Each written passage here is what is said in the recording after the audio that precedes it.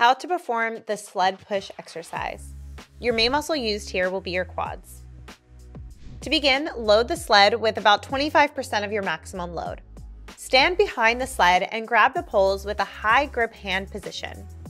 As you move forwards, make sure your core is braced and that you're driving through your forefoot with each step and keeping your feet about hip width apart. Side note, if you're looking to improve your power and get a good cardio workout, push the sled faster for longer. If strength gains are your primary aim, march along short distances using more weight.